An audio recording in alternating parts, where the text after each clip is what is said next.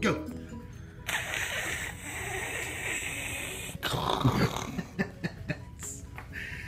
All the stuff to get away with. Okay. Well, what is it?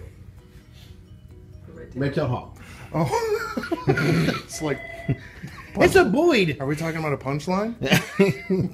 Okay, if you're watching here, you can actually see the line right across there, from there to there, where the line actually was hit. Probably what happened was he landed on the line, and one of his wingtips touched. And of course, since that was a spot next to the line, the wingtips are just basically feather. Feathers probably burnt off, and it wasn't an issue.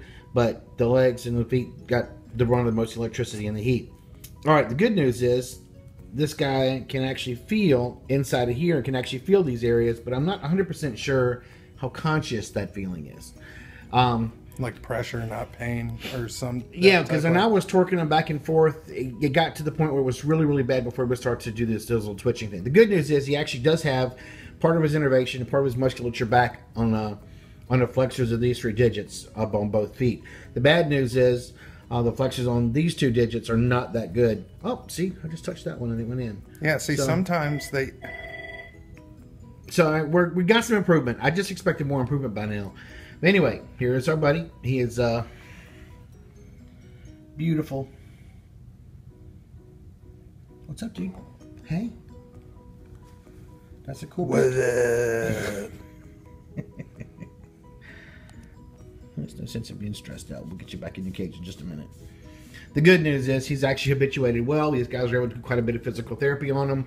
I'm reluctant to use any corticoids or any anti-inflammatories at this point in time because they've gotten such a good improvement. And it's only been a week, so I'm not going to panic.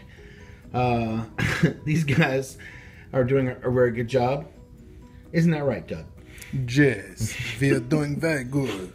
While I'm at it, we will publicly say that it is Doug's birthday this weekend, isn't it? Well, Tuesday, but we're going to celebrate it on Saturday. Okay, so anyway, if you're in the area and you get a chance on Saturday to go out to Wallet Heart, there's going to be karaoke and a bonfire, and hell, I might even buy you a drink now that I'm going to have a lot to give, but I'll do my best to make sure that whoever shows up gets a drink. A lot of ridiculousness will be going on. And it will be ridiculousness. You got that part right. Doug is probably going to sing his favorite streak song. Yes. And the Legend of Woolly Swamp. Yep. And the Edmund Fitzgerald. Oh, okay. That's right. You do that one as well. And I have not decided what I'm going to sing yet. Any requests while you're thinking about it? I will have to think it up really good.